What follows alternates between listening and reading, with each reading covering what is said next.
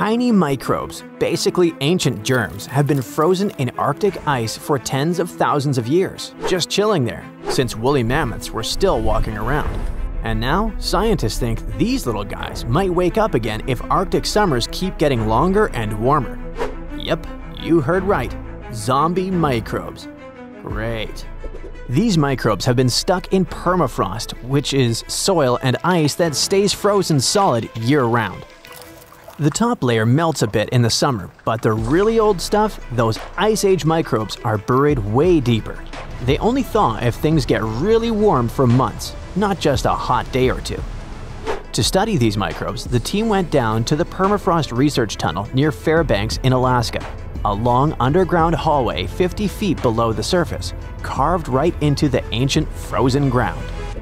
The tunnel stretches over 350 feet and lets scientists literally walk through thousands of years of frozen history. By the way, while checking out the walls, the researchers also spotted bones of mammoths and bison sticking out of the ice. One of the reasons why the researchers went to Alaska was to see how fast these ancient microbes could come back to life. Well, they were in for a surprise. These microbes don't need years, centuries, or magic spells to wake up. Just a couple of months of warm weather. Once they're awake, they start doing their microbe stuff, which includes pumping out greenhouse gases like CO2 and methane. And that's bad news, because those gases warm the planet even more. This melts more permafrost, which wakes up more microbes, which releases more gas. You get it. Basically, it's a nasty climate loop. Anyway, when scientists went down into the frozen tunnel to grab chunks of super old permafrost, the first thing they noticed was the awful smell. It wasn't just the stench of an old basement. It was something has been frozen for thousands of years and is finally waking up bad. Weirdly, microbiologists were happy. Such a smell is actually a good sign for them because it usually means tiny creatures, microbes, are still around. Back in the lab, the team soaked the frozen samples in the water that had a special kind of heavy hydrogen inside it. This helped them track what the microbes were doing later. Then they put the samples into fridges at 3 different temperatures: cold, kinda cold, and not too cold, to copy what future Arctic summers might feel like if the warming continues. For the first month, almost nothing happened. Even the warmer samples barely changed. Only a tiny number of microbes started waking up. Basically, a microscopic trickle of activity. But a few months later, things got more exciting. Thanks to the heavy water, scientists could watch how much of it the microbes used to build their cell membranes.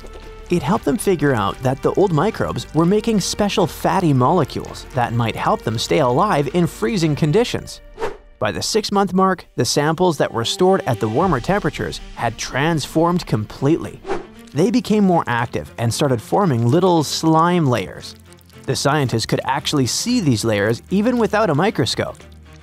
The whole community of microbes wasn't super diverse, but those that were active behaved just like modern microbes that live in unfrozen soil today. In short, those ancient microbes were definitely alive and got pretty energetic once the temperatures were warm enough. This matters a lot for the Arctic and for the whole planet, because these microbes survive by eating old organic material trapped in the permafrost. When they eat, they release greenhouse gases like carbon dioxide and methane, and the Arctic is warming faster than any other part of Earth. It means that the deep frozen layers might stay warm long enough for huge numbers of ancient microbes to wake up and start pumping out gas. Right now, northern permafrost holds about twice as much carbon as the entire atmosphere. If a lot of that carbon gets released, it could speed up the warming of our planet. It can lead to dramatic consequences, setting off a whole chain of huge changes and affecting basically everything on Earth. Extreme weather will start happening more often. Stronger hurricanes, heavier rainstorms, longer heat waves, bigger wildfires. The oceans will rise too, which can flood coastlines and put towns and cities at risk. Animals, plants, and entire ecosystems can get thrown out of balance, with some species struggling to survive and food chains breaking down. People all over the world will have to deal with crop failures, water shortages, and damaged homes or infrastructure. Let's get back to our zombie microbes. The thing is, the study only looked at them in one place in Alaska, but there's a massive amount of permafrost all over the world, in Alaska, Canada, Siberia, and many other places. And microbes in different regions might behave differently as things warm up. Scientists still have tons of work to do to figure out what's coming next. I bet you're questioning yourself. Could ancient viruses infect us? Well, most of the ancient microbes frozen in permafrost are totally harmless. They're like old bacteria that only care about messing with other tiny organisms in the dirt. But scientists worry that a few of these frozen germs might be the kind that can infect people, animals, or plants. And if that happened, our bodies probably wouldn't recognize them at all, because they've been frozen since mammoths existed. Basically, there's no immune system cheat codes for us. The risks of this happening grow for a number of reasons. For one thing, the Arctic is warming almost 4 times faster than the rest of the planet. Longer summers plus hotter temperatures mean more permafrost melting. So, more ancient stuff is waking up. Plus, people might start digging more around there. Companies will mine more, drill for oil, and ships can travel new routes. All this activity tears open ground that used to stay frozen solid. This increases the chance that someone or something comes across some ancient germ that just woke up. What would actually happen then? We might run into different zoonotic diseases, basically germs that jump from animals to humans. This already happened once. Thawed reindeer carcasses released anthrax, a rare and serious illness which then infected people and animals. Luckily, we do know how to treat anthrax. But what if something even older wakes up? Besides, our immune system might have zero defense. If a virus hasn't been around for tens of thousands of years, humans today would be like, what is that thing? No antibodies, no memories of it, nothing. But the scariest part is that we don't know what's hiding down there. Scientists think permafrost might be storing trillions of frozen microbes, many of which we've never seen before.